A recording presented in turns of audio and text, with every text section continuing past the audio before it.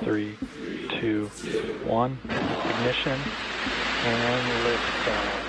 After several delays, Axiom Space, in partnership with NASA and SpaceX, successfully launched a mission to send a crew of 4 astronauts to the International Space Station.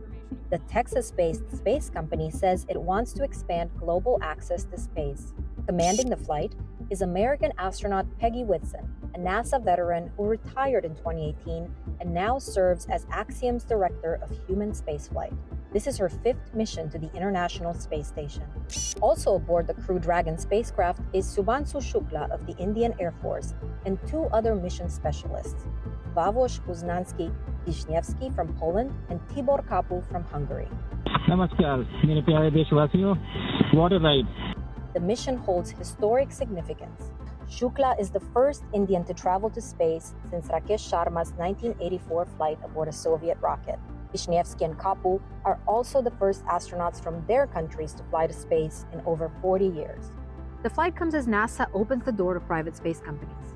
Axiom is among several U.S. firms planning to launch their own space stations, aiming to be fully operational before the ISS is retired after 2030, following more than 3 decades in orbit.